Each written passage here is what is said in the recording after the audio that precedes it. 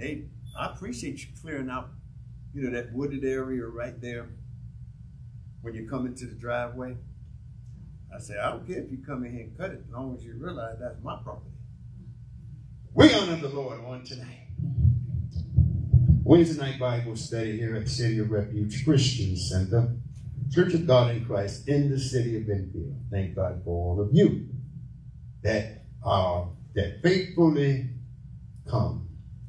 And we thank God for those that will watch the Bible study via our Facebook live feed, live stream, and our YouTube rebroadcast. I want to talk tonight about how to stay victorious. We've been talking over the last few weeks about the enemy of truth and how we combat it. The only way we combat sin and the enemy of truth is we have to embrace God's word by his Spirit. We can't be hearers of the word only. So in Hebrews chapter 4 tonight, we want to just talk about one of the promises that the Lord guarantees. And here's how God has demonstrated his word. He's done this more than once. God has promised refuge and deliverance and the promised land several times in the Bible. He promises an eternal promised land when we go be with the Lord. But right here on the earth, we can operate in the promised land. It is called in the New Testament the kingdom of heaven. And the way it works, fakers can't get in. Are y'all with me? Deceivers can't get in. The tricksters can't get in. The people that can readily fool us on the outside, they're not able to get in because the Holy Spirit is standing at the door. And if we're not willing and obedient, if we're not having faith in God's word cheerfully, the Holy Spirit prevents us from operating in the kingdom, where the kingdom gifts are. Jesus told the disciples, he told Jerusalem, he said, the kingdom of heaven is come. The kingdom of heaven is now. He said, when in the last days, when the false prophet comes and says, lo, the Lord is here. Lo, the Lord is there. He said, don't even believe that. He said, because the kingdom of heaven is in you. The kingdom of heaven is now. The eternal kingdom where Jesus will reign and you won't have to see it spiritually happens when we leave this present world, leave this present body, and go be with the Lord. But the Lord says, while we are yet here on the earth, we can operate using God's spiritual tools, using the spiritual gifts, operating in the kingdom, even though we're yet in the world. These are the things the Lord says when he says, I'm going to show you the mystery of the Bible. He told the church, I'm going to reveal things to you that those that don't love me, they will not be able to get it. You can read this Bible every day and not confess Jesus Christ or not live or even attempt to live holy. I know people that drink, do everything they want to do, gamble, cuss, fuss, and they get up and read their Bible every day. I've gone into people's houses, and they had all kind of mess going on. And they have a Bible right there on the coffee table. And they may even open the books, but they don't believe it. And you say, well, I talk to unsaved people all the time, and They believe the Bible. Well, Jesus says the only way you can demonstrate that you believe the Bible, he said, if you love me, you keep my word. There was a benefit to it. See, we make salvation hard because we operate too much in our own will. We try to be good. We try to do good. But one thing Paul said to the Romans, he said, if ye walk in the flesh, he said, you will die. He said, but if you by the Spirit, by the Holy Spirit, do mortify the deeds of the flesh, he said, you will live. So what he meant by that, we've got to trust in what God is doing. And we've got to embrace the teaching. We've got to embrace the belief. We have to embrace the work of the Holy Spirit, because the Holy Spirit works for us. It keeps us joined with Jesus. It keeps us joined with the Father. The way we communicate with God through prayer, it is the Holy Spirit that separates earnest prayer from desperate prayer, from empty prayer. God hears all prayer. But the Bible says when we hit that place where we need to talk to the Lord, it's the Holy Spirit that comes to help us in our infirmity, to help us to commune with the Lord. This is why a lot of times when people pray, and we're going to look at Hebrews chapter 4, when people pray, and we all learn this way. We'll get in our prayer, we'll get into our prayer stance, and then we just sit there for 20 or 30 minutes, if that, and just tell God what we want. I was going through our video library today, praying about what we will, Lord, what do you want us to play on Sunday? And there was this one song there, and I liked the song. But, the guy was sitting here and the word said, Lord, I want you to do this. God, you said you was going to do this. I don't believe you're going to do this. And come do it right now. I said, oh, no, we can't play that. We don't command anything of God. We seek his favor. Now, God is okay with us praying his word. Lord, you said, your word says, Lord, bring it to pass. But in the end, whose will be done? Whose will? His will. We can't command nothing of God. Scripture says, if you stand on God's promise, first of all, we talked about this before. There are those promises that God makes that are non-binding.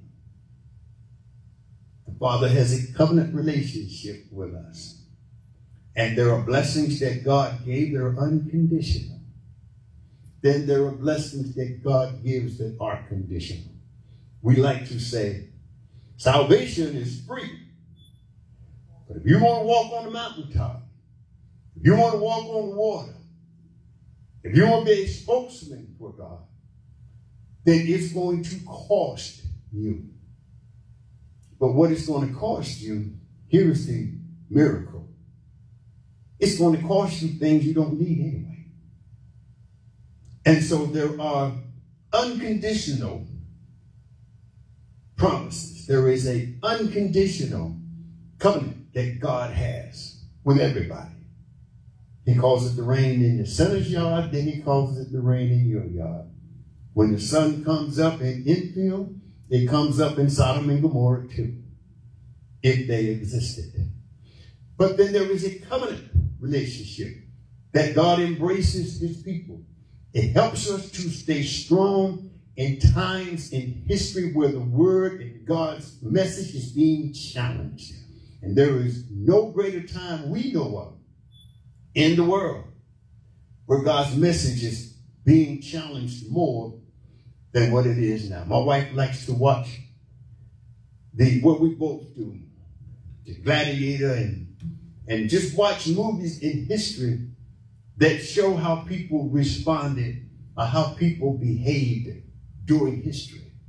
Man has always been rebellious, but God always made a way for his people. Do y'all believe that? It's no different today. The only difference today, me and my wife talk about it often. Back before radio, television, the telephone, the internet, airplanes, all that stuff, God could talk to people. I believe those people that live in isolated areas where they're not distracted by technology, I think God speaks to them. He has to speak to them directly, because the message of God is going to go forth. God said in the new covenant, he's going to put his word in us.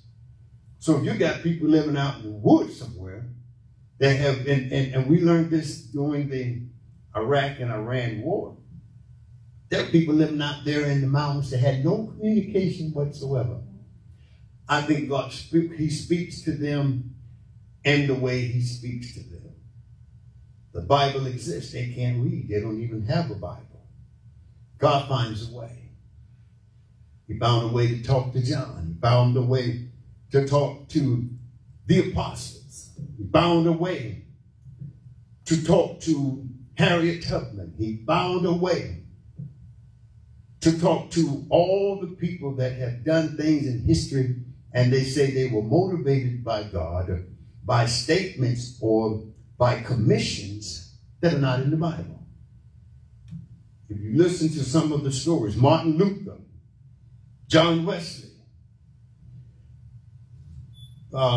Bishop C.H. Mason that started this great church, they all had a message from God. And to do that, we have to be courageous and recognize the tough part we have as Christians is we try to take our own power and get things done rather than trust on God. The writer says in Hebrews chapter 4, he said, let us therefore fear, be concerned. He said, lest a promise being left us, watch this, we'll talk a lot about this tonight, entering into God's rest. Let us therefore fear, lest a promise of entering into God's rest, any of you should seem to come short of it.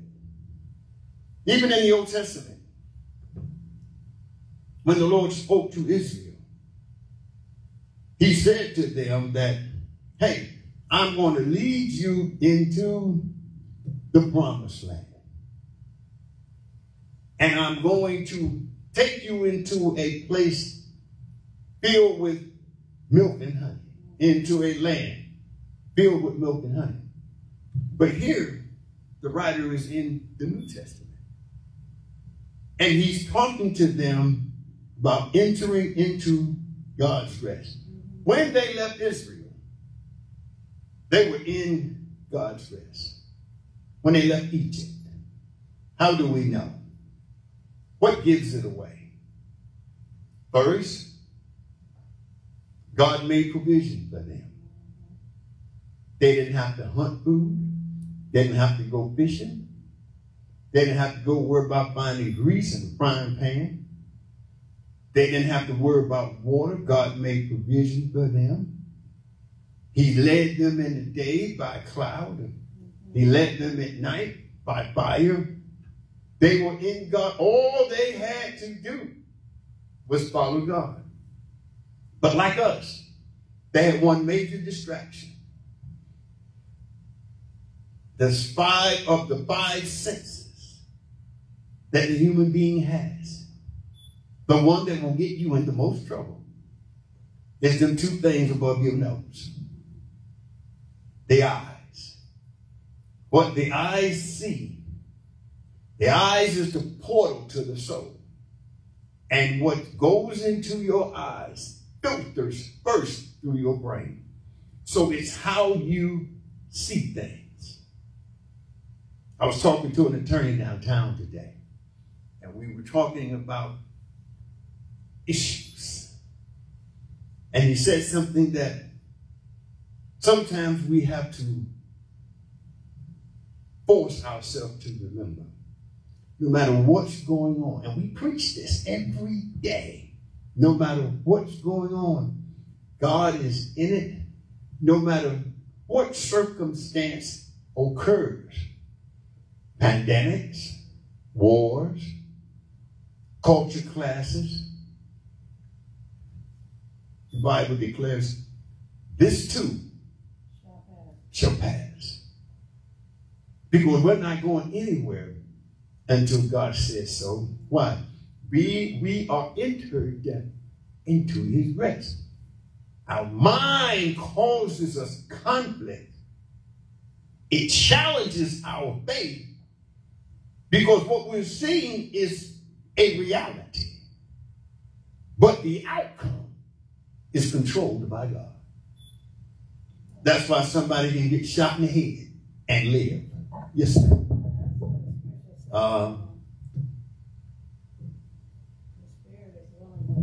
Can you help me out there, Pastor A? The flesh is weak. It's our flesh that gets us in trouble. When you think about the children of Israel, all that he did, like you were saying, he provided for them. But they still murmured and groaned. And I believe that's with faith. I was telling my daughter how, I used to think, thank you, sister, that, that you can only rest when you get to heaven, but then the Lord is showing me I can rest right here. It's like you said, when everything is falling off around you, and the Lord would be like, peace be still, just be still. And remembering that God is still in control. It's not what it looked like, but there, I believe that's where, like you said, your relationship with God, and that's where faith kick in. Because it's really not, the way we see it through our eyes is not the way God sees it. Because there's nothing too hard for him. So when you talk about the children of Israel, even from the beginning when they were leading him out, used Moses to lead them out, they were just moaning, groaning, complaining. Well, we should have went back to Egypt because we wouldn't have had to be dealing with all of this, right? And that's what you're saying about us. But I think it still comes with a relationship, and your faith truly has to kick in. Because the Bible said that, the just should live by faith. And faith make you, no matter what's going on around us, that it make you believe that God is. I am the great that I am, and that he's still in control. Amen. Because if we back up to chapter 3, very well said. If we back up to chapter 3, verse 6, Paul writes, but Christ as a son over his own house, whose house we are. See, we have to always be professing our faith. Mm-hmm. Our faith is Jesus. Mm-hmm. Even in a material world where everything you see, hear, touch, feel, taste, or smell connects you to the material, the metaphysical world, our relationship with God is spiritual. This is why the Lord says the carnal mind cannot discern spiritual things. But Paul writes, but Christ as a son over his own house, whose house we are, if we hold fast the confidence and the rejoicing of the hope firm until the end. No battle, most battles got victorious. They're not victorious until the battle is over. Exactly. And even when they win the battle, there are casualties. Mm-hmm. We win a battle, What about all the people that got killed? The order says, the Bible is saying, if you are a casualty of the gospel, you still win. Amen. I used to wonder how foolish it sounded when these Vikings took pleasure in dying. And they wanted to go. You remember the one man that says, I want to go and fight because I'm a warrior. I want to die on the battlefield. Yeah. And go to In America, in the modern world, we've been sidetracked into thinking that our walk with the Lord is supposed to be without cost. We should be fortunate. As fortunate as we are in America, we see the challenge in America as a big deal. Just because people talk about us as Christians. Well, you got people that's dying every day in the world for professing Jesus. This is why Jesus said, if he told the disciples when they were rebuking and rejecting the teaching, he said, hey, if the people in Nineveh, if the people in Sodom and Gomorrah had seen and heard what y'all have seen and heard, they would have repented. The Lord is saying, if the people in America could see the suffering that really goes on for our faith, God put us here to be the mouthpiece in this present time. There is no guarantee America lasts until the end. Yes, that's right. But the Lord is saying, we have to recognize. He says in verse 7, wherefore, as the Holy Ghost said, the Holy Spirit talks to us. The Lord says in Hebrews chapter 1, he says, in God at sundry times and in divers manners spake in time past unto the fathers by the prophet, hath in these last days spoken unto us by his Son, whom he hath appointed heir of all things, by whom also he made the worlds. We never give the devil the luxury of victory if we stay holy. What happens is we allow issues to try our faith. It's human. This is why Paul said, I punished my flesh. I kept under my body. I keep under my body. And I bring it into subjection. Lest after I have preached, I became a castaway. The devil will always keep us off guard. But he don't have to do the work. Satan don't have to do all the work. James said, when you sin, don't say you are tempted of God. But God cannot be tempted with sin. A man sins when he's tempted and drawn away of his own lust. Satan feeds our own lust, which is what causes us to not have fellowship with the Lord. Look what he said to the children of Israel. Thus saith the Holy Ghost, today, if you hear his voice, that's what we endeavor to do with prayer, with fasting, with studying, coming to worship service. You know, he said, harden not your heart. Watch this. As in the provocation, in the day of temptation, in the wilderness. And the Lord got me working on a sermon titled, In the Wilderness. Trusting God. Everybody has a wilderness experience. More than one. But the real one comes with the true conversion.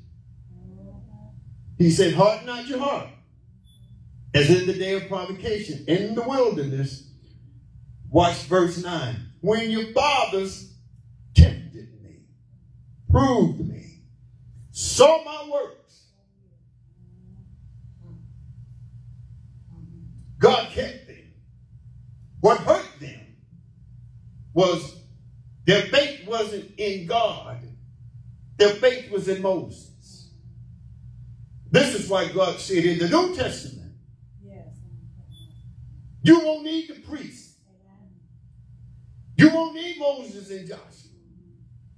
I'm going to put them there. I'm going to give you shepherds after my own heart to guide and to teach you. But I'm going to deal with you individually now, so that the prophet can't lead you astray unless you want to be led. I believe when people, and we were talking about it last week in the book of Peter, when the churches and ministries and people that represent God use God's people as merchandise, because that's what Peter told them would happen when their hearts became callous and they took their eyes off God and put their eyes on people. He said, when these false teachers and false prophets come, they will use you as merchandise. But the Lord says, I'm going to speak to you. He says, I kept them. They saw my works. Verse 10 says, wherefore I was grieved with them. Why? He said, they do always err in their heart and never took the time to learn God's way. Now we know from the Bible a lot of Old Testament people did. The Bible talked about the prophetess in the book of Luke, who lived her whole life waiting to see the coming of the Lord. It talked about Simeon, who lived his whole life just waiting to see Jesus be born. He talked about Job being a just man. He talked about Noah being a just man. So there were people that trusted God. But in the last days, God says he's speaking to us through his word. So every Christian ought to endeavor to live their life in the word. I guarantee you, if you commit to this Bible and ask God for the Holy Spirit, over time, it becomes a part of you. You feel naked when you don't spend time with God. And by the Holy Spirit being in us, you always have to be at your bed on your knees. Now, we should bow down before God at some point during the day. But we can have fellowship with God all the time. But with God, yes, ma'am. Also, if you know what he was saying, we always go back to the heart. You know, I always use the word passion. When people are passionate, that's where they tend to give more of their time.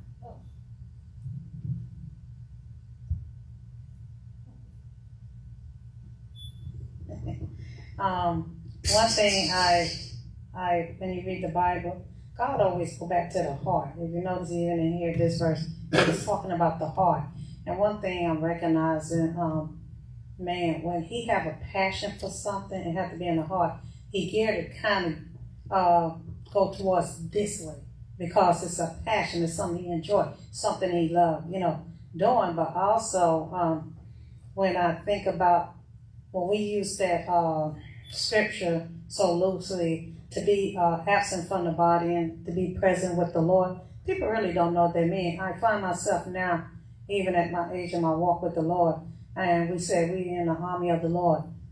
It's easy to sit there and say, but I think to myself now, trying to discipline my mind, because we know we didn't come here to stay. But I'm thinking about when they went to that school and shot up at Columbine, and they said the young lady, they wanted her to denounce her God, and she was like, no, and they shot her in the head and killed her. And I was like, how many of us sit there and really, it takes a discipline in your mind to say, if somebody walked up in here and with a smile on your face and said, denounce your God, and no, and I'm ready to go to be with the Lord. I believe at that split second, the Lord just give us a spiritual being like, it's going to be all right because you're going to be better off to be from here, from the physical part, to be with the Lord. We say it, but you really, I think to myself, do a lot of us really know what we are saying? It's easy to say, be like Peter, get scared and deny when the trouble comes.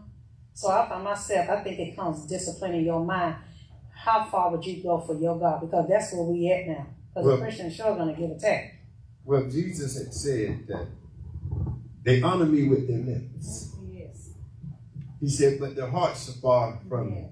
And we're living in a time now where the Lord is saying, you're going to have to walk and you're going to have to confess your faith.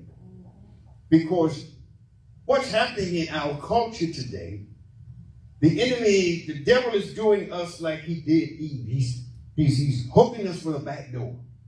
He's not coming directly at you, saying, I want you to go steal something. I want you to go cheat somebody. I want you to go lie to somebody. I want you to go kill somebody. He challenges our everyday belief system. And he challenges it by exposing it through situations we're in. He will put us in a desperate situation to see if we will trust God. He will challenge us through our family and our children to see if we will trust God. He would challenge our jobs to see if we would trust God.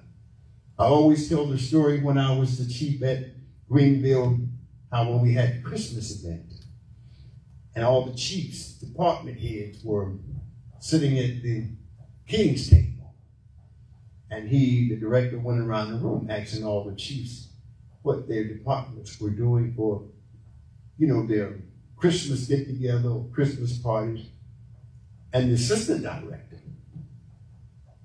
number 2 guy in the hospital, said, what are y'all doing for Christmas? And his social worker, the chief of social work, corrected him. Said it's not Christmas, it's Xmas. And he actually backed down. He didn't profess to be saved. He backed down and said, oh yeah, you're right. Xmas. So it went on around the room. Then he came to me. He said, what are y'all people doing? I said, oh, we're having a Christmas party. And then she corrected me. She said, no, you mean Xmas. I said, no, I don't mean Xmas. I mean Christmas. And the Lord is saying, will you think that subtle or that big? Most people would have said, matter of fact, one other person said, whatever. No, it's not whatever. Christmas is about Jesus. We ain't got no X. X marks the unknown. X in an equation denotes something that's unknown. No, we know what we are worshiping. And so the Lord says it's in these type situations where God is challenging the believer.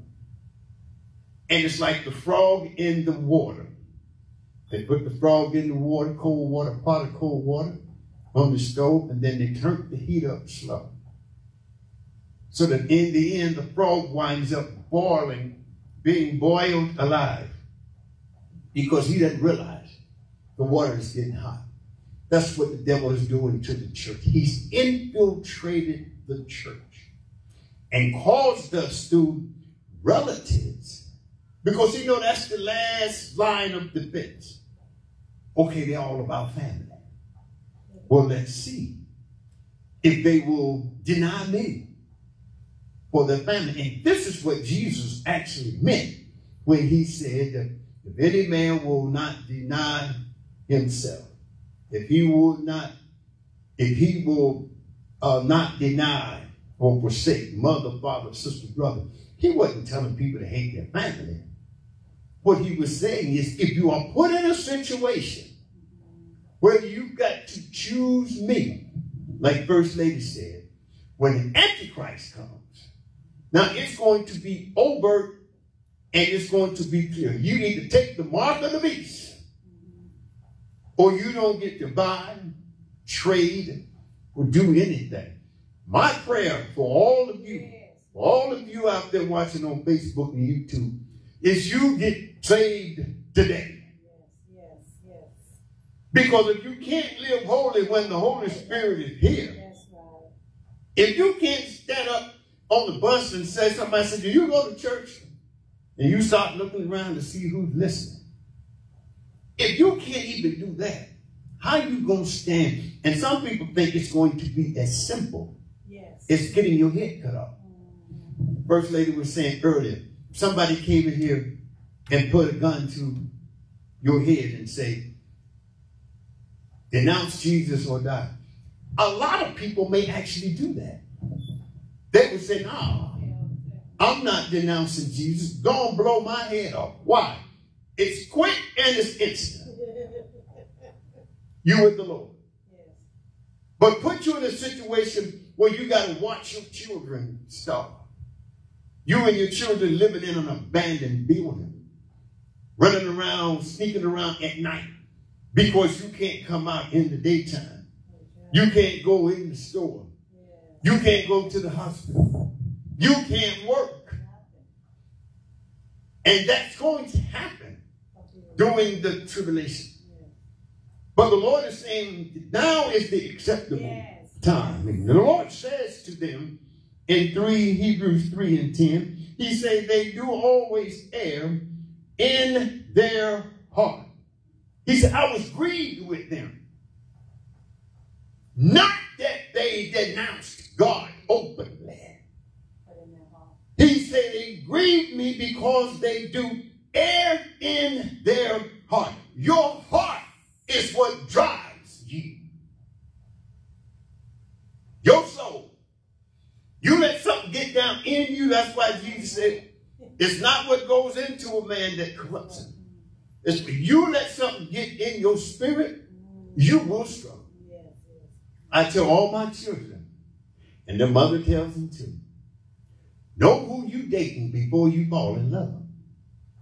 Because once that love gets from your head, when it goes from being infatuation to love, you've got a problem on your hand. And parents just sit around all the time shaking their heads saying, I just don't know what they're saying. I just can't figure it out. They treat her like a dog. They treat her like a dog. And they can't break away. You let something get in your heart, it owns you. And only the Lord can drive it out. Then the Lord said, when he does drive it out, you got to put the Holy Ghost in there. Because that demon is coming back.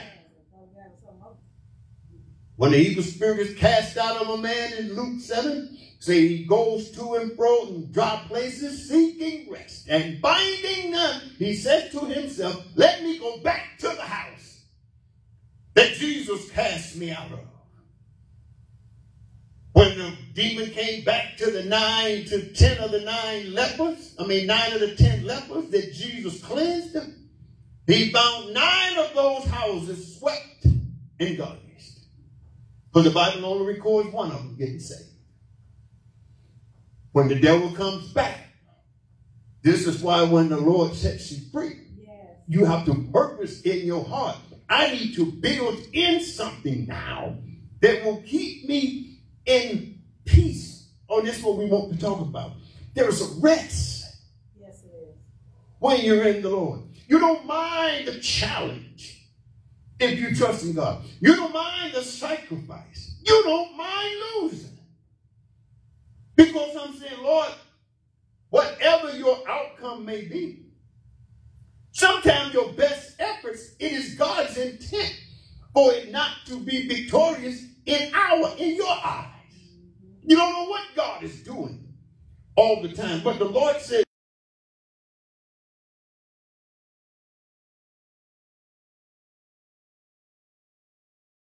with my mouth, they shall not enter into my rest.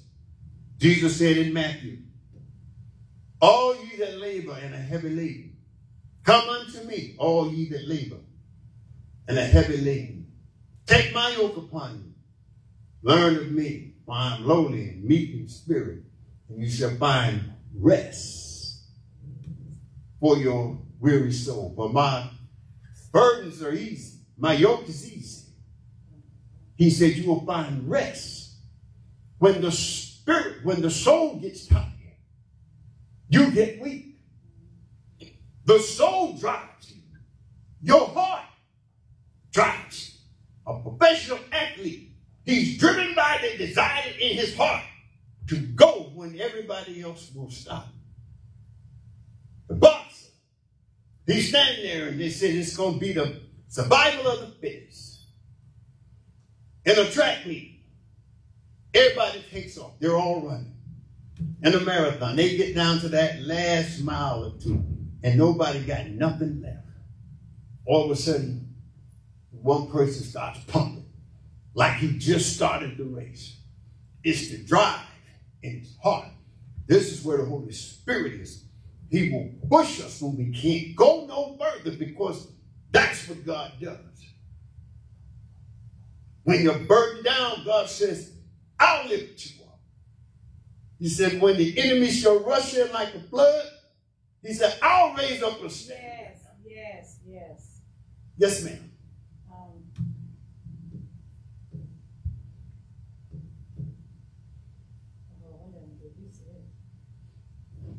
But just keep practicing. When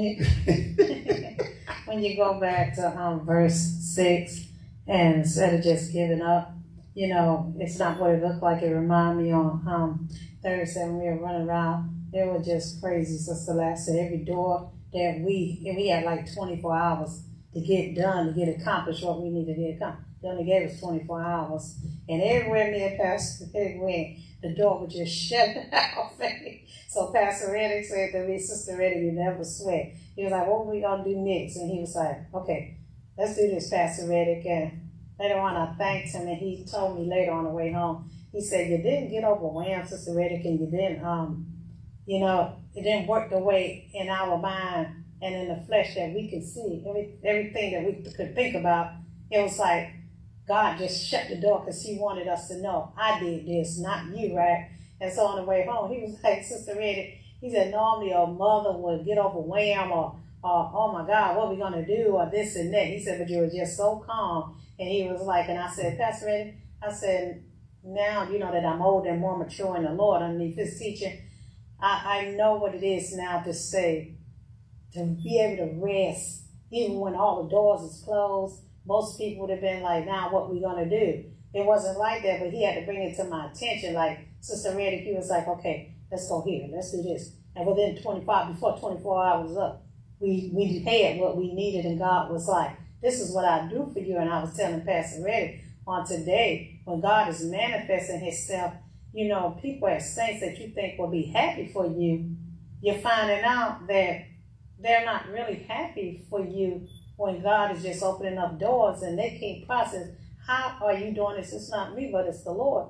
And I'm learning, Sister Lassiter, right, for me and Pastor Reddick, some things you just need to keep. You know, you want to share, you know, God's, his grace and his mercy and his miracles, right?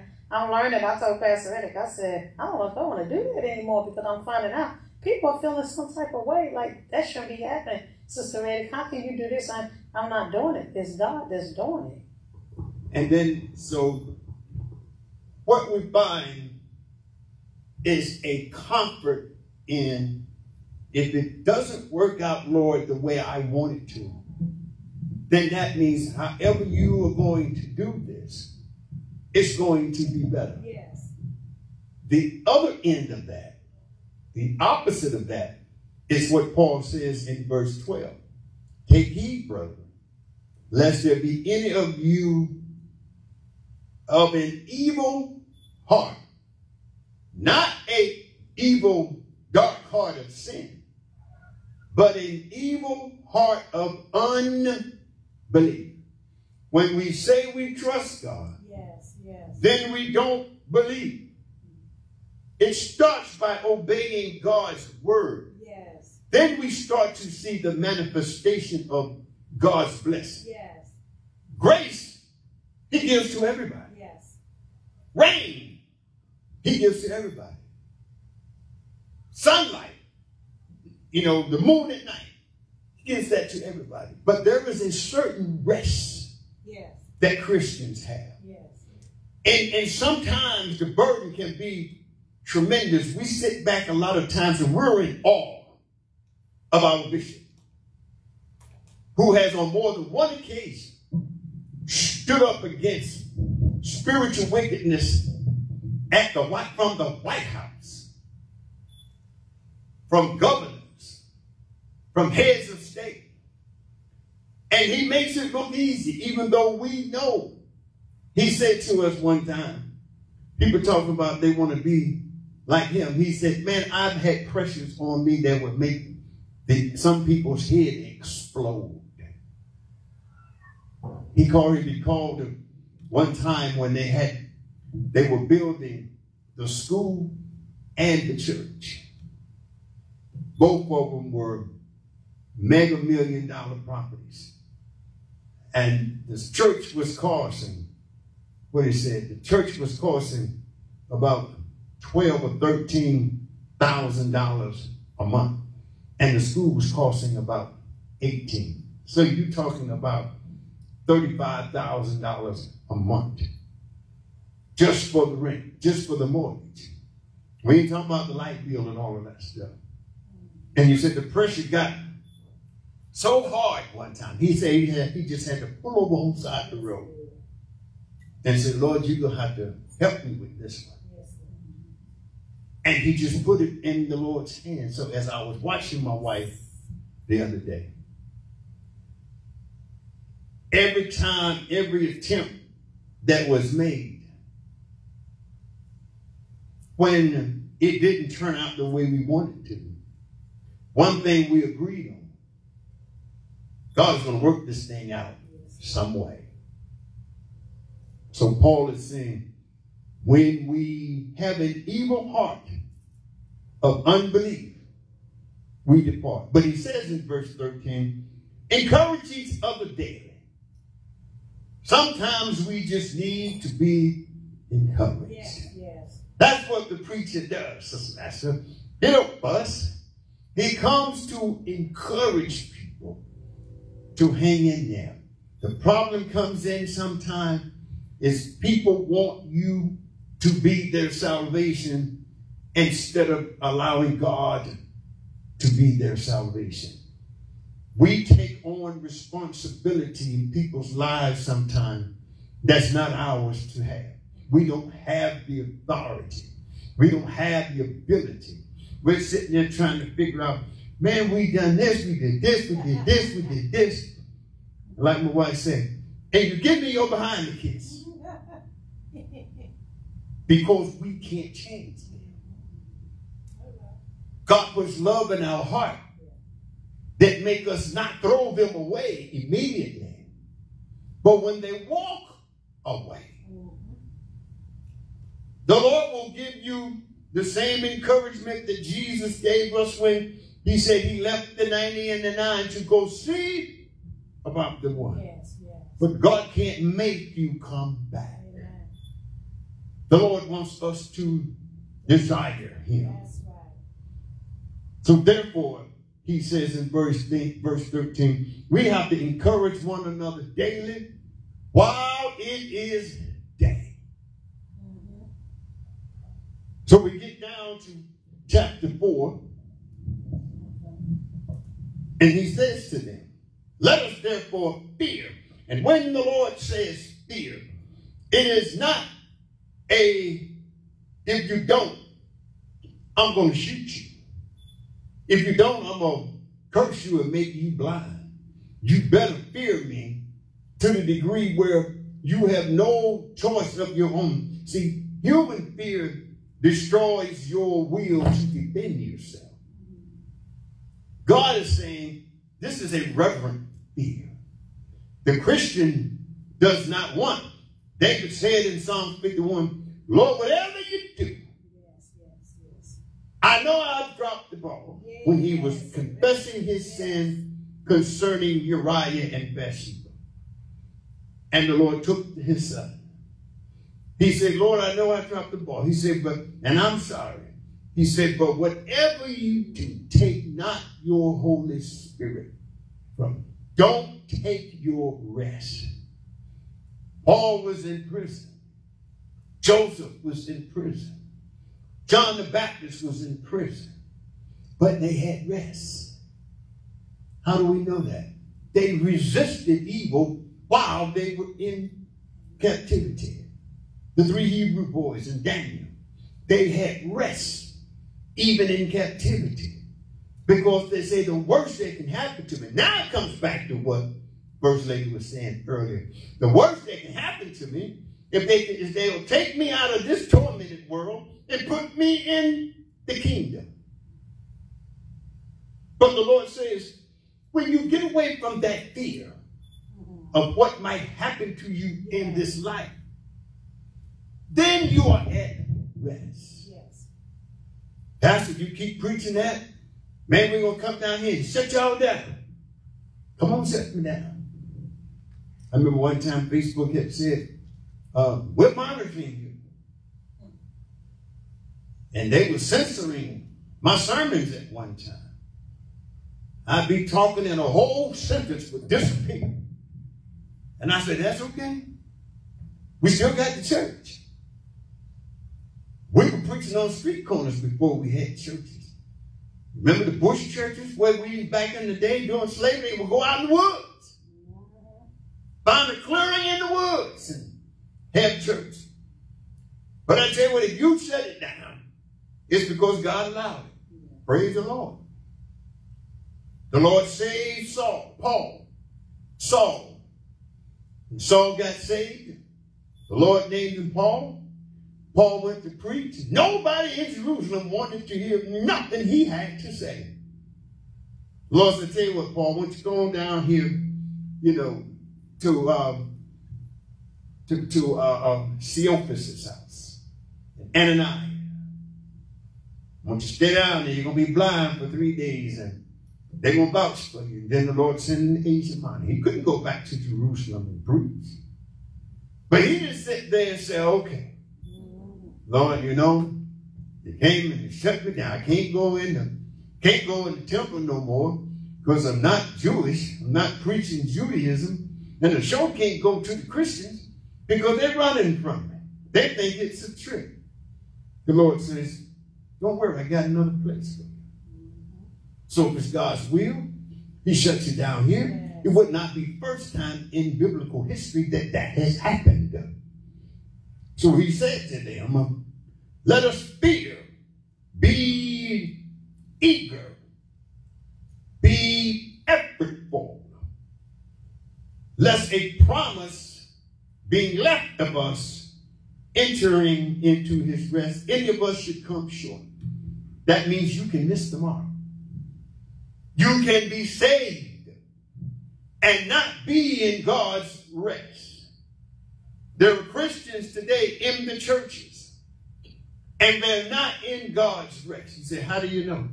Because they have no biblical stability. Their stability is religious.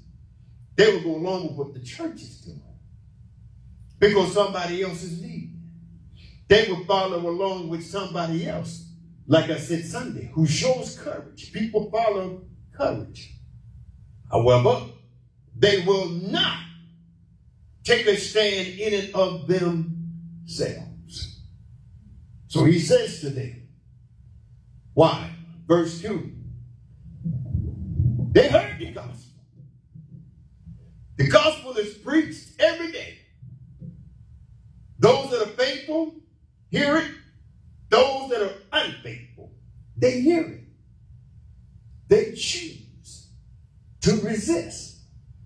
Then, Sister Lashley, they wonder why the devil is racking havoc in their life. Their spirituality just doesn't seem to ever take off. So their idea of relationship with God is they will come to the church for something specific. They don't come to church to meet Jesus.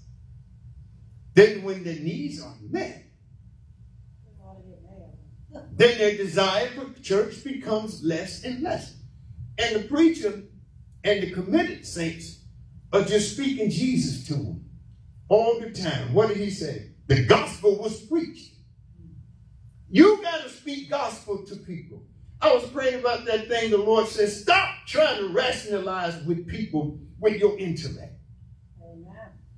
When you're talking to sinners, when you're speaking to those that are under spiritual attack, demonic oppression, the Bible, everybody in the Bible, they called on the name of Jesus. Peter would rebuke a spirit, a blind spirit, a dumb spirit, a lame spirit, in the name of Jesus. But his commitment, he had relationship. He was in the kingdom, using kingdom gifts, because he had entered into God's rest. This is the Lord's doing. It is marvelous in our sight. People have to stop taking credit for what God is doing. Then God will operate in them. Lord, bless your people. Then they take the blessing, use it on themselves. And you think you're going to get away. I like what the young lady sang when she said, Lord, give me you. Everything else can wait.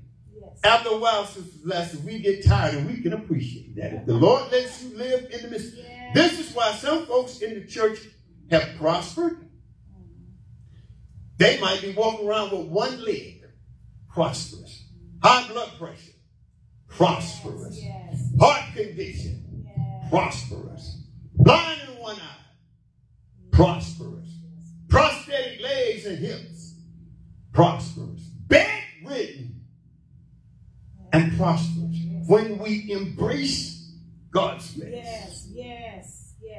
Paul said, no matter what condition I find myself in, if I'm in God's rest, I have learned to be content.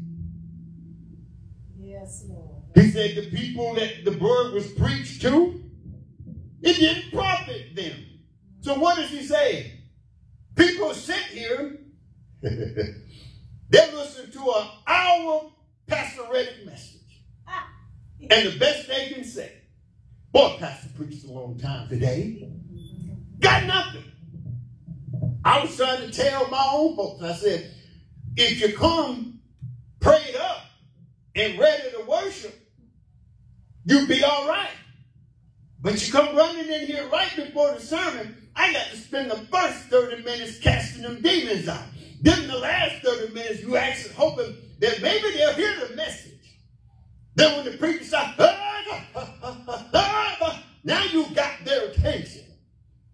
Because you're up there, loose thou woman be loosed. Hey, I'm going to blow on you and knock you down. It's all about showmanship and excitement. Now, sometimes the preacher be excited. Sometimes I be up here and I see people doing this. And boy, I be just getting fired up. I remember when we had one saint that was here, and she's not here, so I'm not talking about nobody here. And she would turn around in the middle of my sentence and look at the clock. Now, I said nobody here. She would sit over there, and she would turn, she would be sitting right here, and would turn, I don't mean of getting a position and just maybe glance. She would turn all the way like this so that I can see that she was watching the clock. And you know what the Holy Ghost would say? He would say, go 15 more minutes. Help us, Jesus. The Lord said, I'm trying to help them. One thing we know, Sister Lassie, Sister Reddy, the Holy Spirit, the Spirit of truth will draw you or it will drive you. Now, the Lord has been dealing with me. So I will tell you, I will confess, I've been talking to my wife about it last couple of weeks. The Lord has been dealing with me on my delivery. And I was saying the other day, I commended Reverend Barnes, how she got out there on Saturday. And boy, after about 5 minutes, she was running from before the Lord. And it was delivery, all preaching. She was telling the stories, preaching the gospel. Came in, man, and tore the house down in about 20 minutes, 30 minutes, and she was done. That's right. And I said, okay. But one thing my pastor taught us from Durham, you have to work with the ministry, with the membership, with the church that God gives you. Clearly, I could tell members of that church, they came in the spirit. Or they came out there 4 o'clock on a Saturday, ready to sing and dance, and she got out there and the PA system wouldn't work. I said, preacher, you better get on out there and preach. Got people walking down the street, riding down 301. And we're on the other side of the street. Guy was riding his bike and just stopped for about 10 minutes and listened to the sermon. I said, God will get his message across. The word was preached. But the Lord says it didn't profit them not being mixed with faith. We hear the word. The Lord says, don't do this. Have no fellowship with people that are workers of iniquity. The Lord not telling you to be antisocial. But if you got a friend and they just let you know, Elder Reddick, me and you cool. I just don't do the church thing. That ain't me. But I mean, hey, we have a thing in common. We work together. I'm like, yeah, that's cool. But we're not hanging out after work. Not doing it. Hey, Pastor Reddick, we work together. We're a good team. My job is to work with you. He said, but I got a husband at home. I said, okay, that's your business. But I'm going to help you out. Don't bother inviting me to dinner. Not going. The Bible says the word.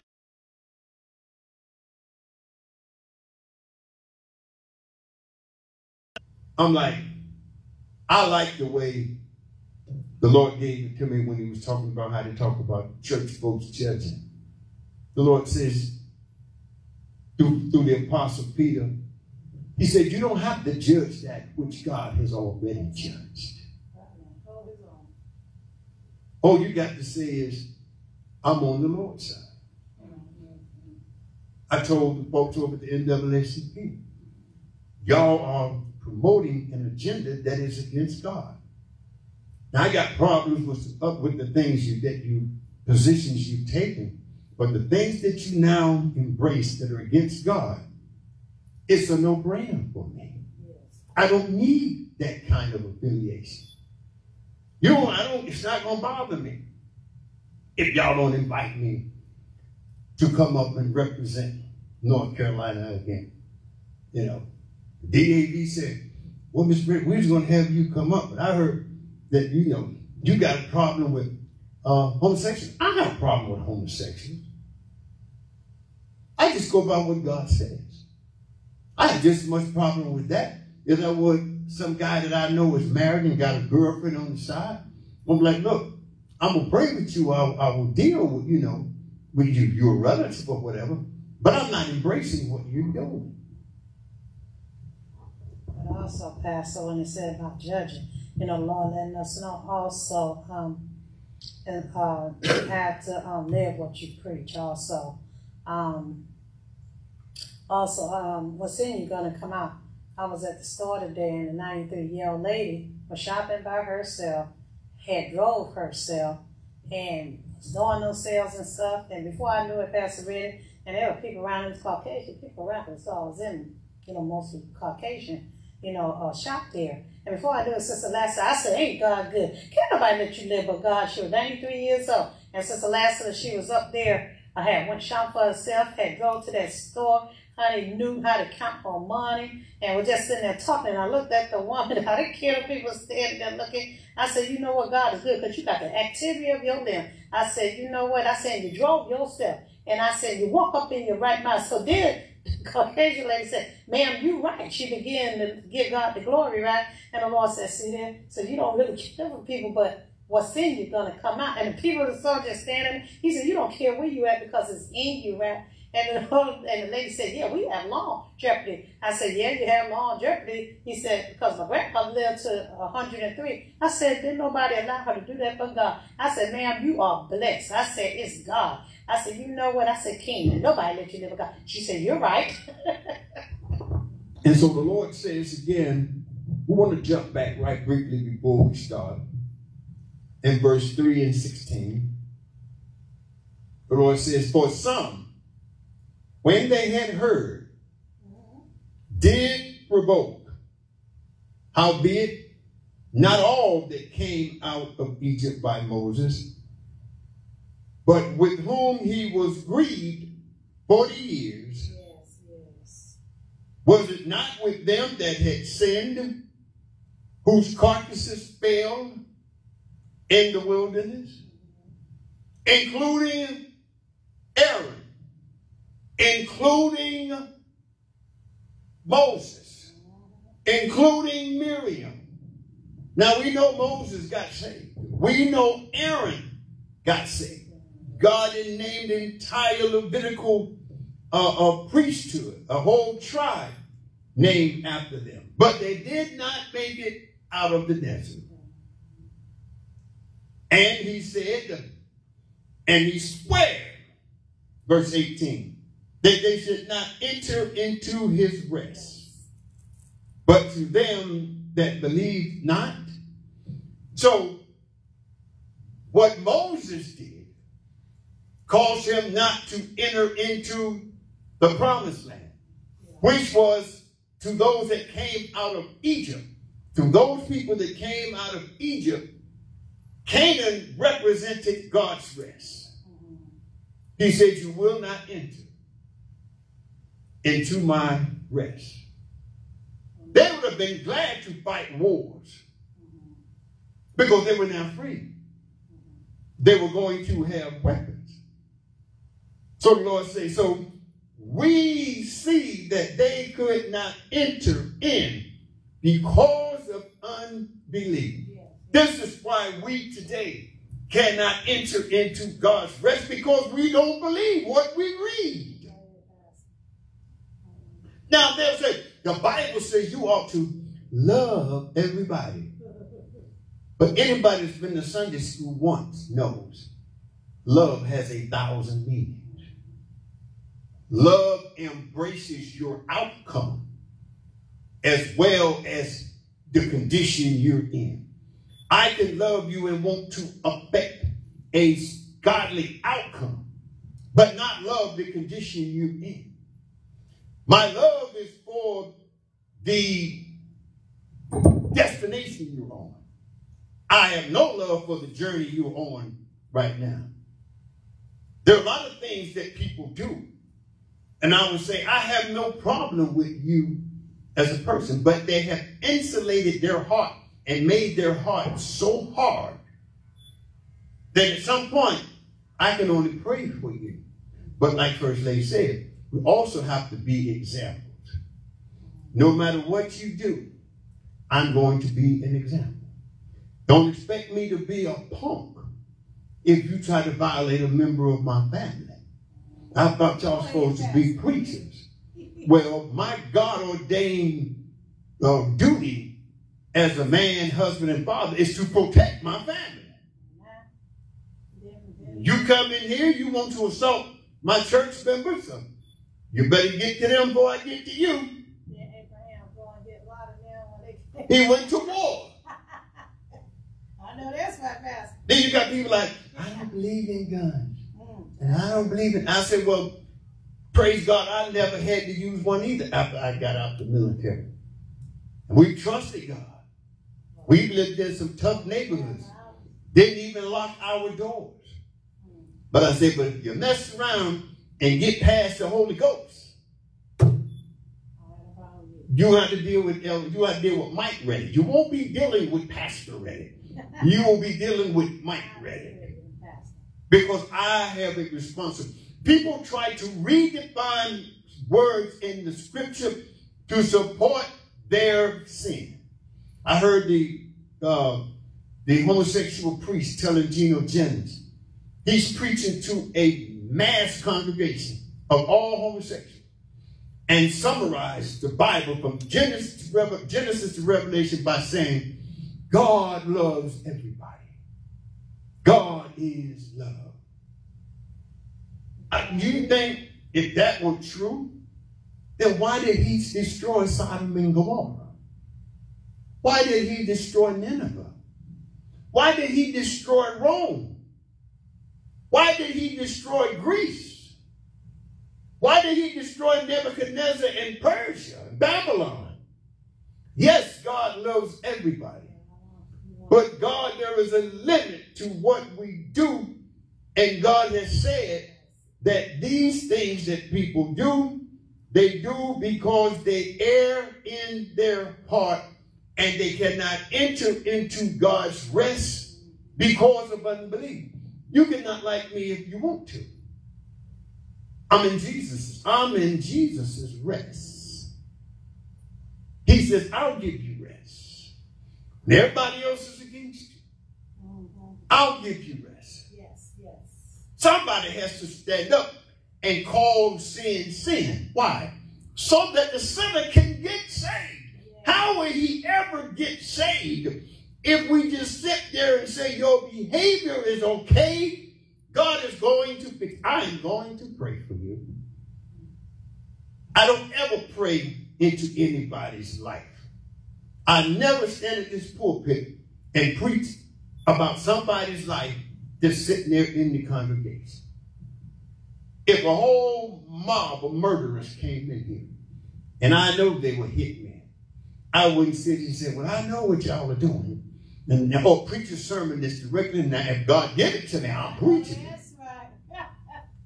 But the Lord says, I said to them, they shall not enter into my rest. Now, verse 3 of chapter 4. For we which have believed, watch this, do enter into his rest now, not in heaven only. Eternal rest is when we get to heaven. But Paul writes in the New Testament, we which have believed. He's not talking about Moses and the children of Israel coming out of Egypt anymore. Because he says, we which have believed do enter into rest, as he said, as I have sworn in my wrath, if they should enter into my rest. Although the works were finished from the foundation of the world. The works was finished. The kingdom, the spiritual rest, it was established before the world was formed.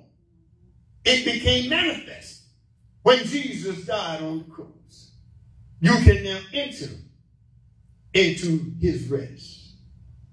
For he said, for he spake in a certain place on the seventh day, on this wise, God did rest the seventh day from all his works.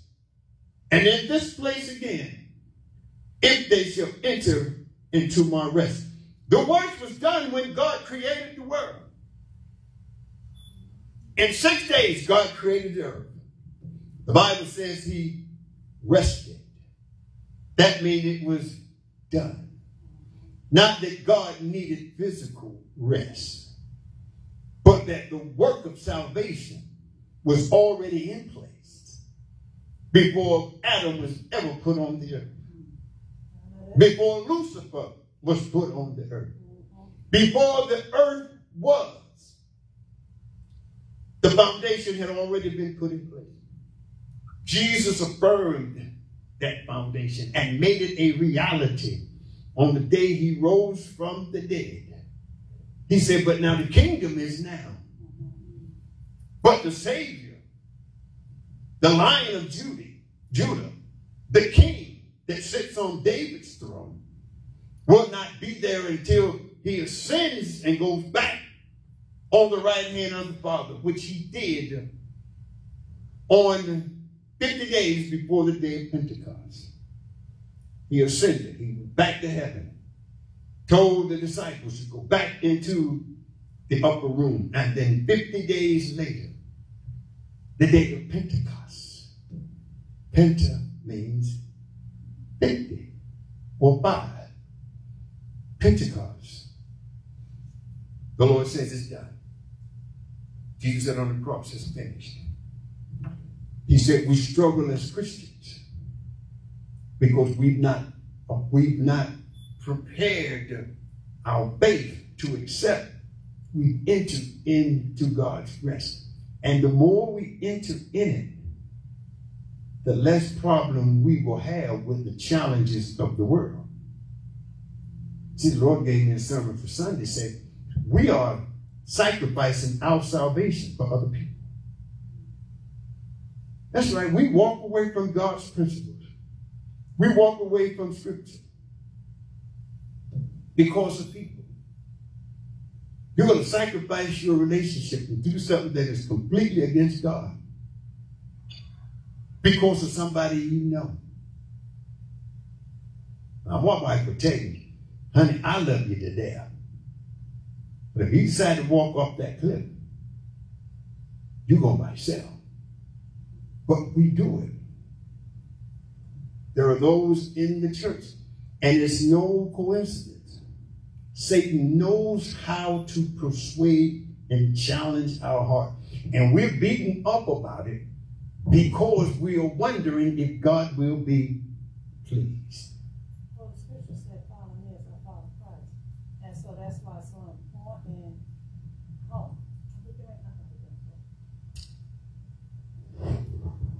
The Bible said, follow me as I follow Christ. So that would be foolish.